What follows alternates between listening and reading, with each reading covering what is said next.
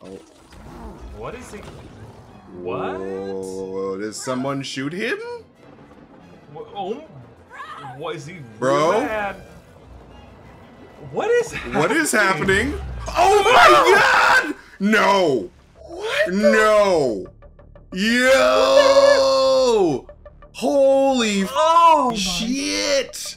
God! Yo, that is the most brutal thing the MCU has ever done. Easily. Face. Holy moly cannoli. Wow. Welcome back to New Rockstars. Marvel Studios' What If Episode 3 actually delivered the what if scenario the sickest minds have been asking for years. What if Ant-Man popped someone from the inside? What if? What the if? What the if? This is Inside Marvel, our after show for Marvel's What If on Disney+. I'm Erik Voss. My Easter egg breakdown is coming out next on the channel. But right now, we're reacting to this episode's big takeaways. And not just Hulk popping, there's another bombshell I think many of us missed, that in this universe, Hope Van Dyne was actually killed by the Winter Soldier. What? After still coming off the high of the Spider-Man No Way Home trailer, I'm back discussing this episode of What If with MT. Dude, what is going on? This episode was crazy. Pretty much like almost as crazy as the trailer, but you know, definitely not as crazy as the trailer, but it's pretty nuts. I loved it. What a week we are in right now. Right? It's our big week. I haven't even had a chance to digest any of this, and now Marvel's spoiling my lunch by popping Hulk at us. It's upsetting, but I'm very much enjoying this. Just to recap this episode, we revisit the events of Fury's big week. That was Iron Man 2, The Incredible Hulk, and Thor, where everything kind of is set around the same time. But here we see Avengers getting killed off one by one. Yes. Natasha accidentally kills Tony Stark, Hawkeye accidentally shoots Thor, and then himself dies mysteriously. Bruce Banner, now in Mark Ruffalo form, because Edward Norton never happened. Who? But good for him, because now Hulk completely inflates and explodes. Then Natasha gets killed, and then it escalates to a standoff against Loki and the forces of Asgard, but then Fury realizes that this is all the doing of Hank Pym, now a Yellowjacket villain, getting revenge for his daughter Hope dying on a past mission, and things end with Fury defrosting Steve Rogers and joining Carol Danvers because Loki has taken over Earth and they need someone to avenge They need the big guns. But why is it more likely than not that the Winter Soldier, Bucky Barnes, was the one who killed Hope Van Dyne in this this universe's past?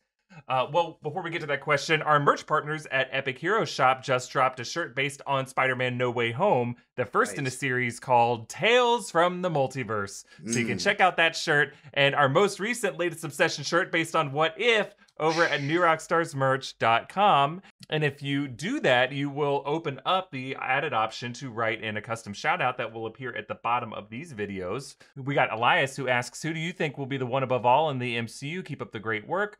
I think in this case, I think Kevin Feige is the implied one above all. I think it'd be really cool if they made him like the actual one above all, because they would fit.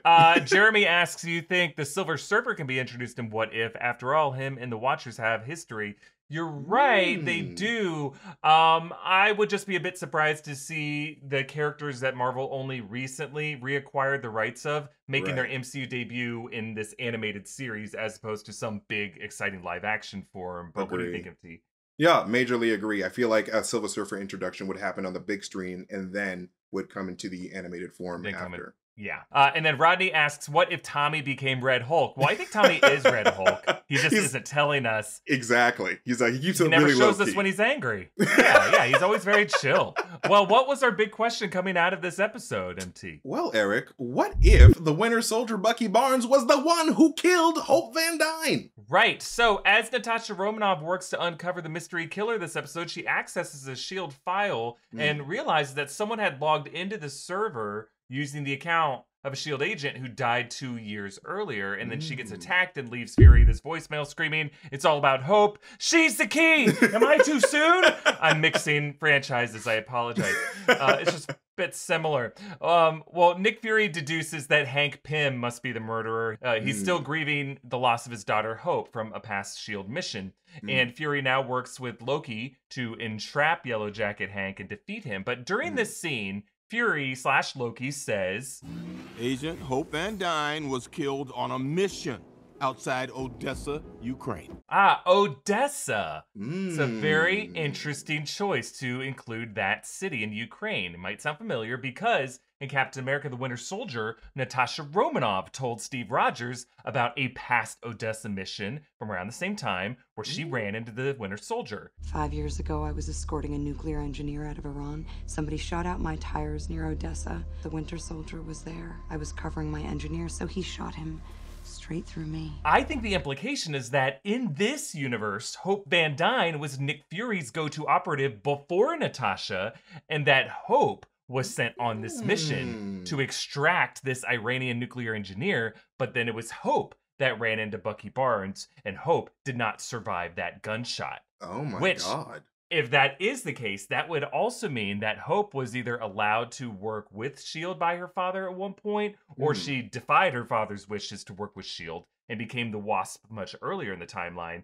And if the Winter Soldier killed the Wasp, that would mean Hydra got earlier access to Pym Tech, to this nanotech. Oh my God. Yo, Right? that would be nuts. And like, obviously, Big game changer. Like, absolute game changer. And like, of those two scenarios that you just introduced, I feel like the latter would be more likely because her dad did not want her anywhere involved with anything after the loss of her mother. So like, he wanted her to be safe. So she was probably like, Dad, leave me alone. I'm going to join S.H.I.E.L.D. And then he got killed. Hence why he's upset. So yeah. Exactly.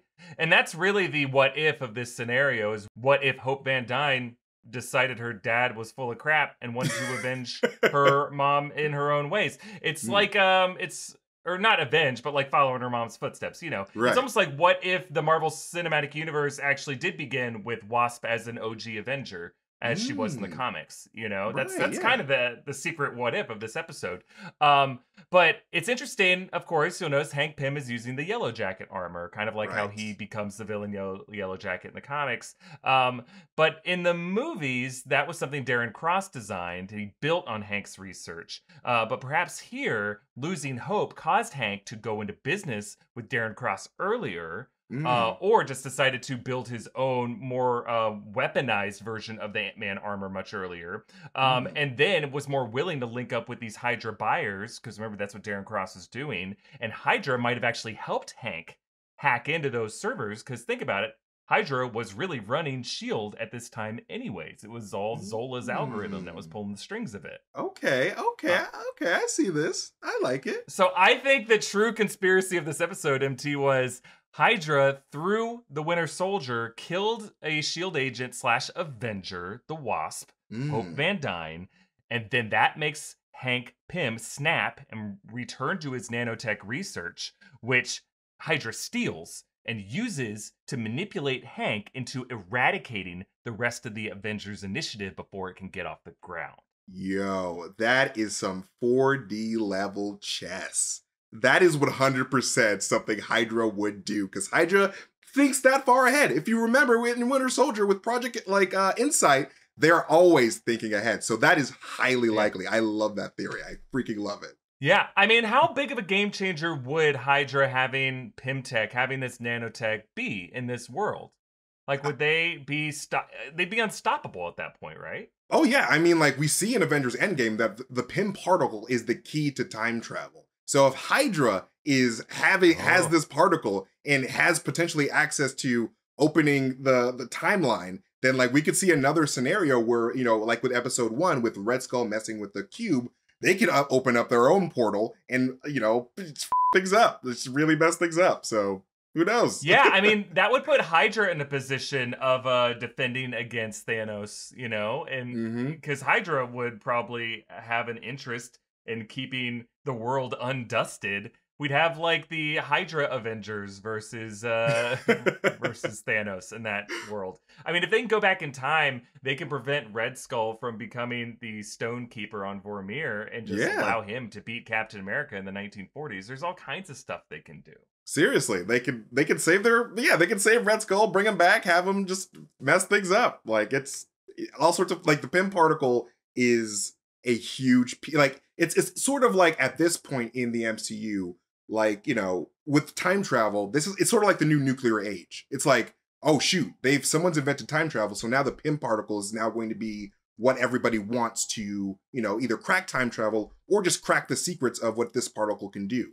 So yeah, I feel like a new era could come from this particle. Agreed. I think that is kind of the interesting ultimate fulcrum pivot point of the MCU is just like this rat that saved Scott Lang from the quantum realm. It's kind of like the Pym particle is the most unexplained detail in all of this cinematic universe because it is so impossible. The amount of times we've gotten more origin stories about the Infinity Stones even compared to the Pym particle, it's just like Michael Douglas trying to get through some ham-fisted dialogue explaining how Pym particles work. Is it a particle? Is it a vial of particles? Like, it's just so unclear. It's like a liquid, but I know everything is particles, you could say, but like, it's just weird. And like, how many things are in that vial? How many Pym particles make up a vial? I just want to know what is the grams to liters conversion of this. Right. Wouldn't it be dope? To Stanley Nichols. I would love to see Hank Pym discovering or inventing the Pym particle or whatever in Ant-Man 3, like a flashback. It's like, what is this particle? How did he discover it? Why was he the only one to discover it, I mean, my dream pitch, MT, was for like either Ant-Man 3 or the Fantastic Four movie to show us Hank Pym's research in the 60s with the original Fantastic Four. Oh, man, and that the original discovery of the Pym particle happens as a result of those relationships. Like maybe the Fantastic Four disappear or something like that, and Hank Pym, while trying to save them, discovers the Pym particle, but he could never truly perfect it. And that's why he only limited it to this dimension and just shrinking to just like, moderately visible with the naked eye sizes. And then Janet's like, oh, I want to go even further with this. And she disappears. And really that pain was like, I've lost another loved one. So. No, I think that's highly likely. I think that's like a really cool scenario because like in the past, then you can have, you can have Hank Pym, you can have Mr. Fantastic hanging out with Bill Foster and like Dr. Doom and all them, like all just, Let's see that movie. I want that movie. Because like they're all scientists who cannot get along. Bill Foster hates Hank Pym and like everyone hates Mr. Fantastic and like they would all work together at one point. So it'd be great. Yeah. Well, we have more questions. Like, we're going to talk about Hulk popping, obviously. But before we continue with those, if you dread looking at your credit card statement every month, Upstart can lift that weight off your shoulders. Upstart is a fast and easy way to pay off your debt with a personal loan all online. And thank you to Upstart for sponsoring this episode. Whether it's paying off credit cards, consolidating high-interest debt, or funding personal expenses, over 500,000 people have used Upstart to get a simple fixed monthly payment. Unlike other lenders, Upstart looks at more than just your credit score, like your income and your employment history. That means they can offer smarter rates with trusted partners. With a 5-minute online rate check, you can see your rate up front for loans between $1,000 to $50,000. You can receive funds as fast as one business day after accepting your loan. Find out how Upstart can lower your monthly payments today when you go to upstart.com/Marvel. That's upstart.com/Marvel. Don't forget to use our URL to let them know that we sent you. Loan amounts will be determined based on your credit, income, and certain other information provided in your loan application. Go to upstart.com/Marvel. We also want to thank Blue Chew for sponsoring this episode. Our friends at Blue Chew have a unique online service that delivers the same active ingredients as Viagra and Cialis, but in chewable form and at a fraction of the cost. Blue Chew is an online prescription service, so no doctor's office or pharmacy trips. It ships right to your door in a discreet package. You sign up at BlueChew.com, consult with one of their licensed medical providers, and once you're approved, you receive your prescription within days. Their licensed medical providers work with you to find the right ingredient and strength. And Blue Chew is chewable, just like it says in the name, which is great for folks that don't like swallowing pills. So if you could benefit from some extra confidence when it's time to perform, visit BlueChew.com for more details and important safety information. And we've got a special deal for our audience. Try Blue Chew free when you use our promo code InsideMarvel at checkout. Just pay the $5 in shipping. That's BlueChew.com, promo code InsideMarvel to receive your first month free. And we thank Blue Chew for sponsoring this episode. All right, well, great ad reading, Eric, but I've got another question for you, my friend. What if the Hulk could have been controlled this way in live action? Like, how exactly did the Incredible Hulk pop like a zit? How? Yeah, so this is crazy, but it seems like Hank Pym threw one of those resizing discs on Hulk's heart. And then I'm like, well, internal projectiles shouldn't be able to kill Hulk, but I guess it's just the magic of Pym tech combined with Hulk's internal organs, and then he caused the heart to grow and pump blood faster through his body. And normally the heart is kind of like an indicator of Hulk's anger, and normally the angrier he gets, the bigger he gets. Although the movies haven't really gone into Hulk growing to like gigantic sizes that much. Like bigger than the 10 feet he normally is. I think it just like it pumped blood faster than the rest of his glands and tissue and muscles could handle. So then that's what he just caused him to grow until he burst. It was really like, it's not necessarily like Hulk logic, it's more like Pym Tech logic. Yeah. But I think the only reason we saw it as a cloud of green smoke is because Disney Plus is like, you're not showing Hulk guts. It's like, we can't traumatize the children. They're like, oh man. I still think they're traumatized, though. I'm a bit shaken. I'm definitely traumatized. I cannot believe they did this, but like, I'm glad they did. It's because it's really cool. It's very cool. It looked awesome. It just makes me more excited for this show because they want to go to these dark places. It makes me more excited for the zombies episode, too. Like, yes. I like it when this show feels less like a kiddie show and more this is for adults who feel young at heart. Yeah, I really hope that Hulk moment was the point where like they tell parents, hey, listen, it's a cartoon, but it's definitely, if you have little kids, it might be a little bit too much for them. So turn away now because we're going into zombies next. Yeah, exactly.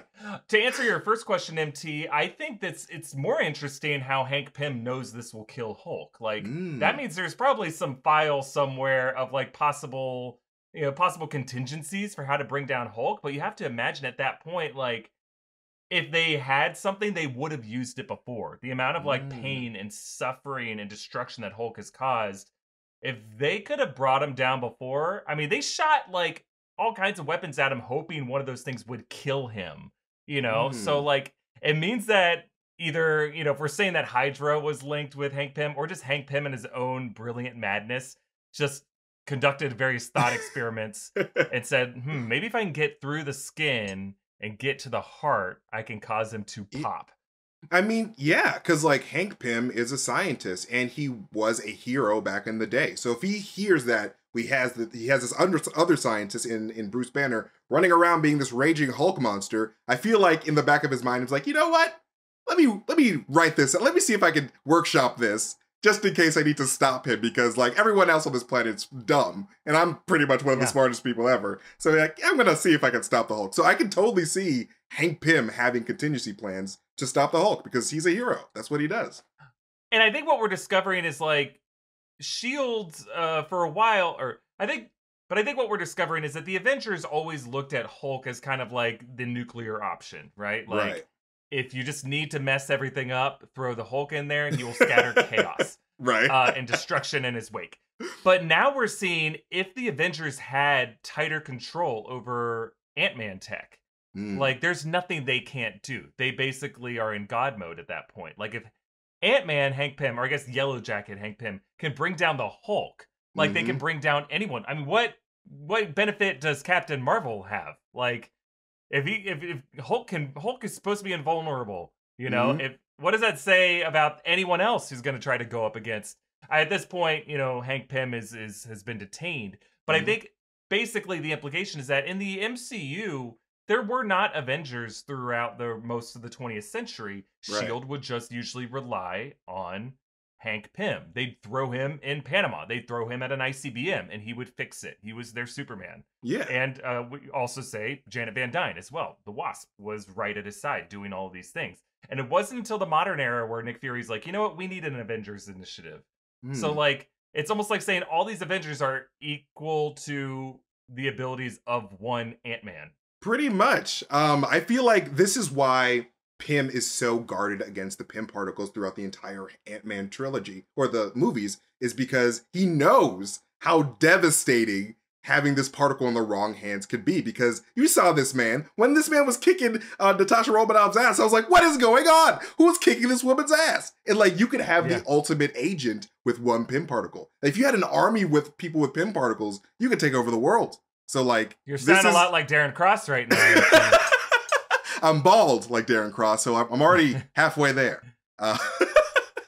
It's taking over the world. Well, another question I want to ask from this episode is, what if all the Avengers did die? Like, what would be Nick Fury's backup option? Because that's kind of what the final moments of this episode are suggesting. Would he go back to Carol Danvers? And then who else would he have on his backup bench? Yeah, that's actually a really good question. And I think that Nick Fury probably has, and like this is something that's introduced in the comics, an Avengers failsafe initiative of some kind. Because like, obviously, after he met Captain Marvel, he was like, I'm going to assemble a team. And so he assembles his top prospects, which were everybody that died in this episode, the main Avengers. But I feel like there has to be more people on that list because the world is very large and it's full of crazy things that are happening and things that have happened in the past in MCU. Like there's Eternals that no one even knew until now. So like, maybe Fury knew about the Eternals at some point, and he just has other, just contingencies out there. So like there's probably an Avengers failsafe program out there. And when I was doing research into this Avengers failsafe program, this is something that the Vision ends up, or Iron Lad takes from the Vision in the Young Avengers comics. So I'm thinking, what if we have this White Vision that leaves in WandaVision going after some type of Avengers failsafe program that Nick Fury or Tony Stark made before they both left? And like he's just going to try to assemble a new Avengers team. That's something that just popped into my mind. But anyway, that's just me going on a weird tangent. I like that idea a lot, MT. I'm just wondering, I think we're going to start learning that other superheroes or enhanced individuals existed in this universe. And I wouldn't be surprised if characters like Monica Rambeau are going to be implied to have had powers for quite some time. There was some backstory with her and Carol Danvers at the start of WandaVision. I'd be interested to see what her story was, especially since she was the daughter of someone that Nick Fury knew.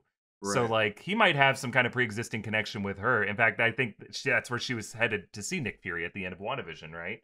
Oh, so yeah, I wonder if she could have been some kind of experiment of his that he had as a backup option, that he was trying to create another Carol Danvers, that by would be using nuts. A friend of hers.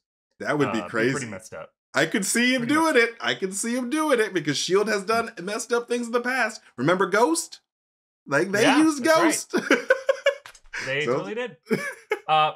Some more people helped us make this episode. Thanks to Helix for sponsoring us. You don't want to sleep on a mattress designed for someone else, even if it's an alternate reality version of you that took the Super Soldier Serum instead of Steve Rogers. Super Soldiers still need good sleep.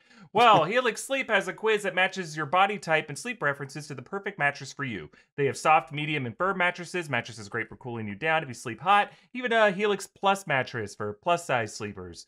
I took the quiz and got matched with the Dusk Luxe Helix mattress because I wanted a medium firm mattress with lumbar support and sleeps cool. I sleep great on my Helix mattress, way better than my Evil Variant Twin does.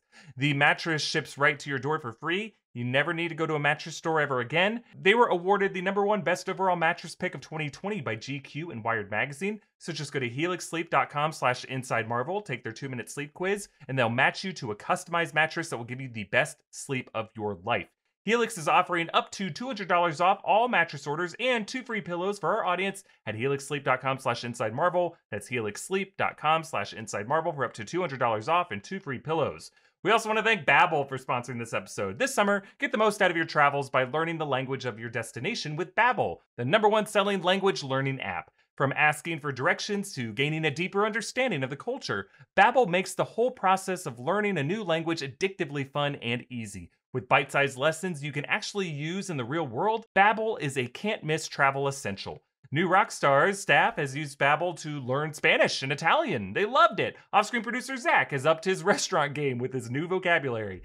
Babbel's 15-minute lessons make it the perfect way to learn a new language on the go. Unlike high school language classes, Babbel designs their courses for practical, real-world conversations. Other language learning apps use AI for their lesson plans, but Babbel lessons were created by over 100 language experts. Their teaching method has been scientifically proven to be effective. Choose from 14 different languages, including Spanish, French, Italian, and German. Plus, Babbel's speech recognition technology helps you to improve your pronunciation and accent. There are so many ways to learn with Babbel. In addition to lessons, you can access podcasts, games, videos, stories, and even live classes. Right now, when you purchase a 3-month Babbel subscription, you'll get an additional 3 months for free. That's 6 months for the price of 3. Just go to Babbel.com and use the promo code MARVEL. That's BABBEL.com, code MARVEL, for an extra 3 months free. All right, MT. What if Nick Fury had his own contingency plan to murder the Avengers if they ever got out of his control? Do you think he might have had some way to abort that mission?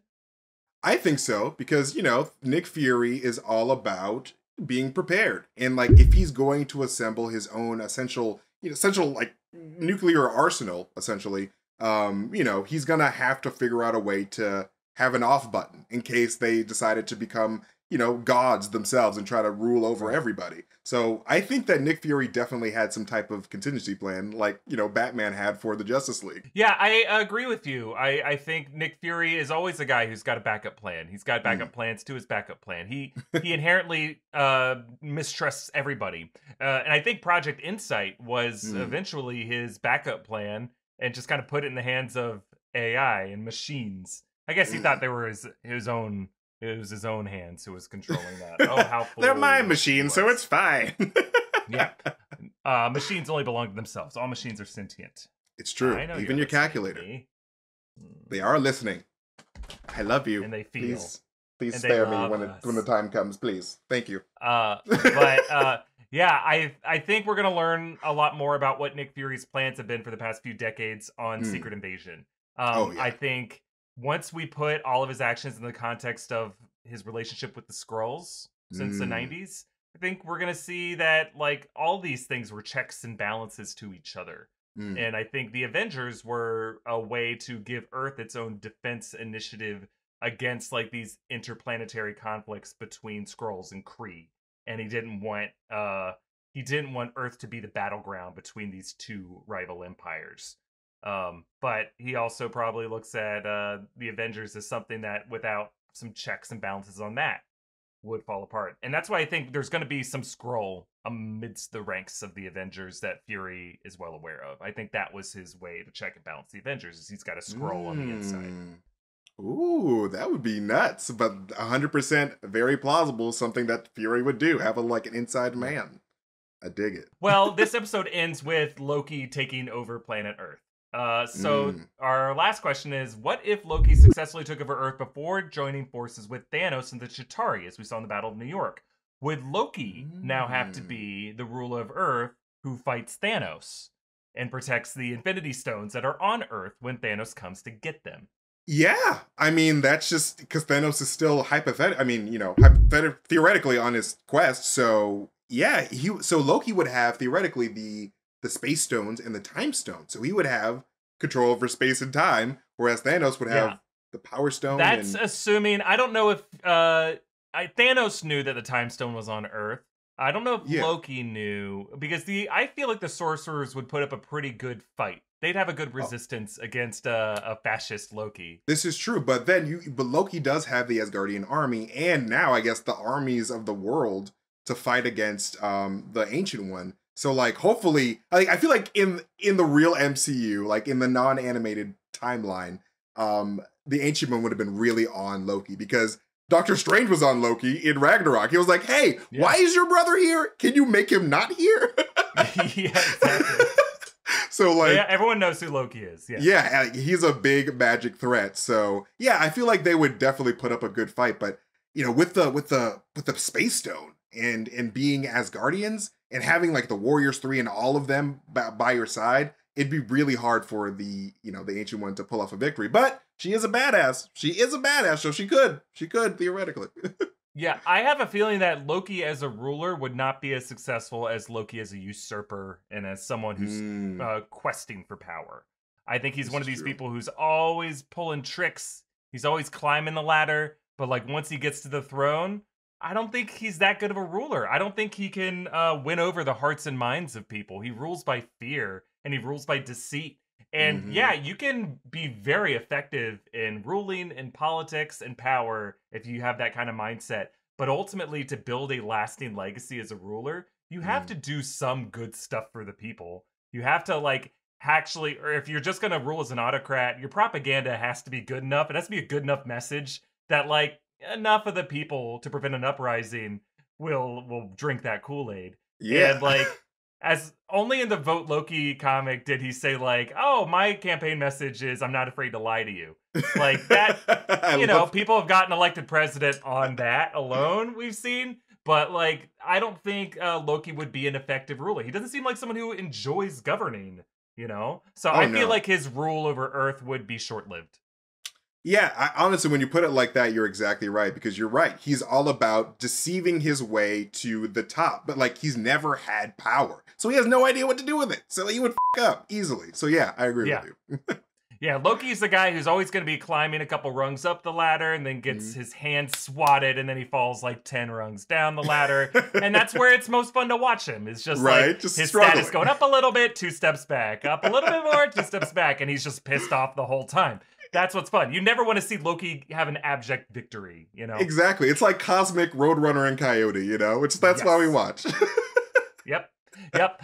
Well, that is it for this episode of Inside Marvel. MT and I are going to be back next Wednesday with our What If Episode 4 reaction. We can't wait to see what that one will be. And don't forget to check out our many great merch options at newrockstarsmerch.com. This What If shirt is awesome. It's my new favorite shirt. And if you get it, you can write in the custom shout out that'll appear at the bottom of these episodes. We might read yours on air. Wouldn't that be fun? You can follow me at EA Voss, follow MT at Mastertainment, follow New Rockstars, subscribe to Inside Marvel wherever you get your podcasts. Thanks for watching, and we'll close with our favorite line of the episode. Really great hair. Excuse me? It's an accurate description. Sir, he's gorgeous.